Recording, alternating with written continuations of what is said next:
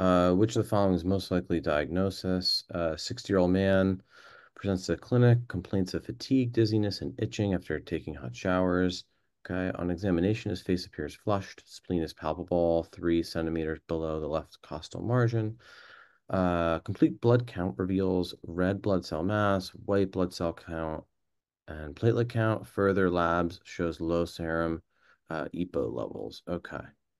Um, I know that the taking after hot showers, I'm pretty sure is two things here. So polycythemia vera and secondary polycythemia. Um, but let me see if the rest of the vignette lines up with this. Fatigue, dizziness, and itching after taking hot showers. Elevated red blood cell mass.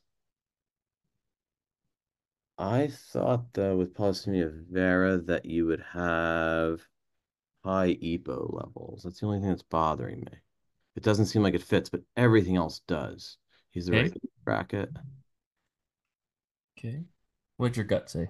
My gut says to do polycythemia vera.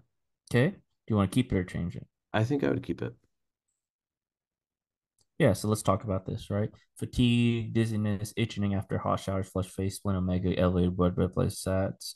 And then low EPO is polycythemia vera, right? Which Okay. is myeloproliferative disorder, right? Increased production of all three hematocell Yeah, lines. that's why I was confused. I'm like, when your EPO be high in this disease So in this? so yeah, so remember, polycythemia vera, right, is your bone marrow is creating more red blood cells without EPO stimulation, Oh, okay. right? You're thinking about secondary polycythemia vera, right? Okay. Which hypoxemia, EPO Oh, yeah, that's like with increasing. the renal cell carcinoma sometimes. Exactly. So Okay. things like that, right, is EPO super increased, which stimulates your bone marrow, right? Polycythemia vera is the primary location, is actually your bone marrow doing it without regulation, without signaling. You get what I'm saying? Okay. Yes. Okay. Okay. So one thing that I'd like to point out here is you said everything except this doesn't make sense, right? On a Right. test taking standpoint, if everything points there except one, then it's probably you misremembering something. So you should probably, Oh, okay. right, on a test taking strategy, right?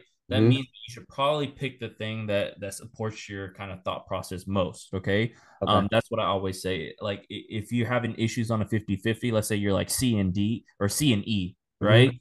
You're like, man, like my gut says C, but this doesn't make sense with it because I thought it was high EPO, but everything else does. If everything else does, you got to pick because there's more evidence towards that answer. Okay. So